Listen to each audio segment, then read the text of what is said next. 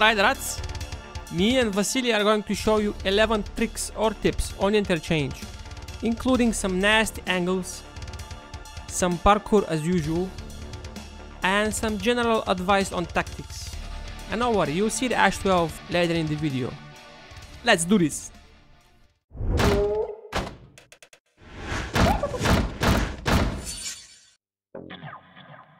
Number 1. The ruined highway sniper. Starting outside the mall, I am only gonna show you a couple tricks outdoors before we move inside the mall where the real fun is. We are now on the railway extract side of the map. I will only ever consider going up here early in the match if I have a situation going on in this area. Let me take this moment to say that I don't claim to have discovered any of the spots in this video, and I don't care who did it first. I also can't tell the exact strength requirement for any of the tricks, as stats keep changing with every patch. Number 2 and 3. Power station high and low. That's gonna be a double.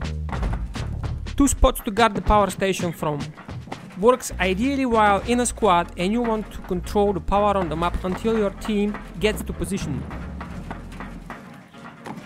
The first one requires you to get on top of the red machine, and from there you can get on the canopy. Because you're silhouetting against the bright background, I recommend jumping over here.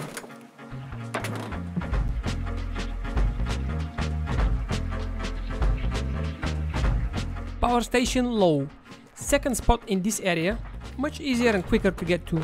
Get in the back of the truck and sit in between the cabin and the bed. If you happen to have your ghillie suit on and you want to really be dirty and give your enemies the Vietnam vibes, go on top of the tree. But it works good enough from the truck, just like that.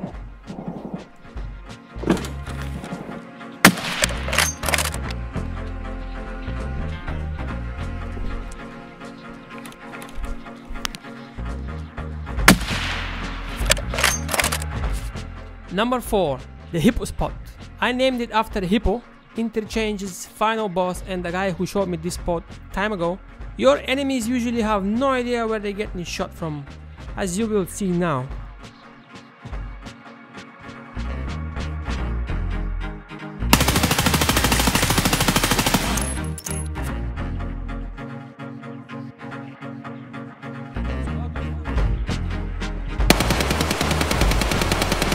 Vamos, Mraka. Higher strength players can get on top this way.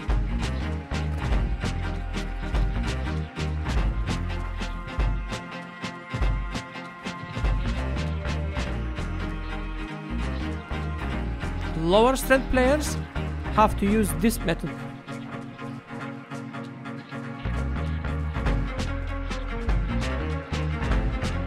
Shoot the lights to reduce the visibility in the shop, and preferably stay lower in here, only showing your head to have a better chance against those who are checking that shop.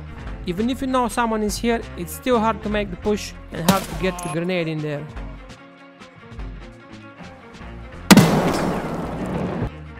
Number 5.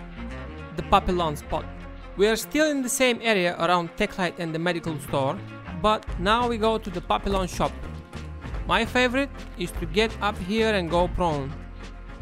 From here, you will cover the whole yard on the top floor. The greatest threat here, just like on all other spots, are the patrolling scavs.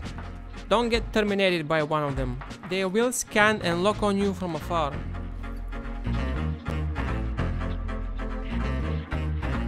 Unlike scavs, players are usually oblivious.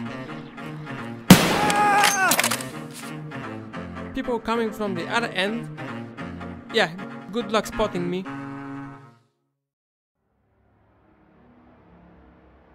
Number 6. The Forgotten Scope.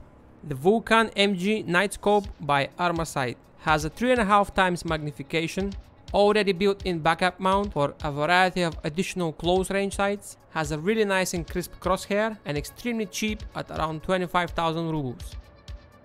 Interchange is the map for that scope.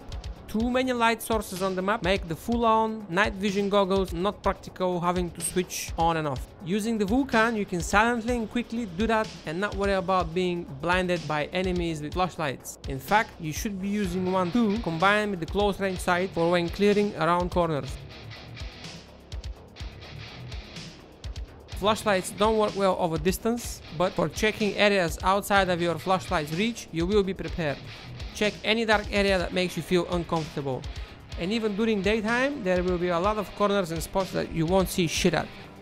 The Vulcan does a great job at poking the rats out.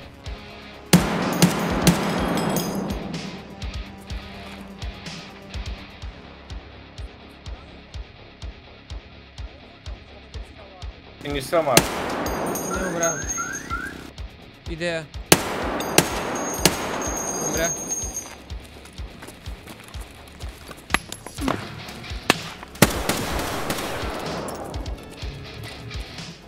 Number 7. The Rubbish Sniper. A very simple spot that got me a lot of kills throughout the wipes. Not much to say here other than that you need to get here as early as possible. I have tripped a lot of killer farmers and also a good watch on the Kiba store. Always something going on in this area. Speaking of Kiba, let's move on to number 8, the Kiba Angle. First, we're going to leave this backpack here for a reference. Then, we get on the top floor and on to the Figaro shop.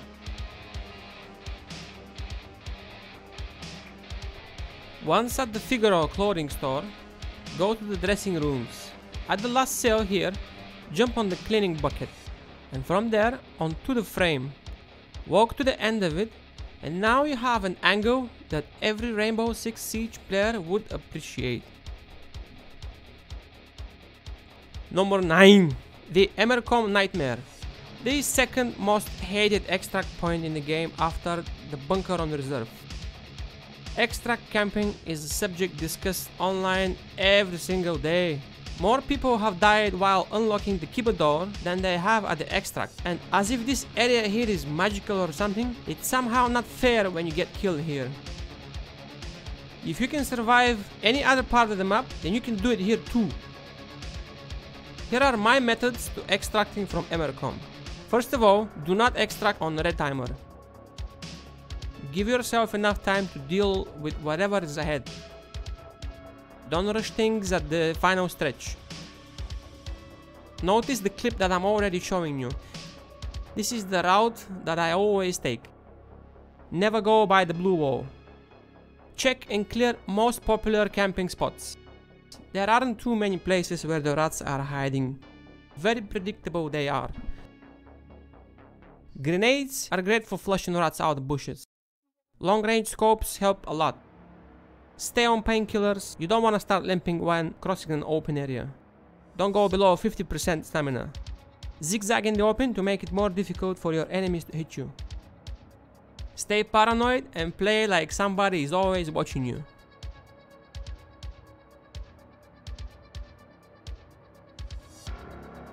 Next! Number 10. The Tekkno Rat. A dirty little spot for a rat attack. Susceptible to grenades though. Next! Number 11. The Idea Office Roof. You have a situation going on in the Idea Office. You got somebody stuck in there. Maybe you got stuck in there. Keep in mind that grenades go through the ceiling. Works in both rooms. There is more you can do in this office here, some parkour maybe, but I'll leave this for the Interchange part 2 video. With the pace that I'm releasing videos, expect that by early 2028. Meanwhile, I want to share something with you guys. I want to do a Tarkov challenge, where I do a workout every time I die in the game. This is in an effort to bring our fitness back. We can do it together, live, on Twitch, starting in the next couple weeks or so. I just need to set up the Twitch channel with the schedule, and I'll get you updated. Until then, thank you for coming. And I hope you enjoyed the video as much as I enjoyed making it. Ciao. See you soon.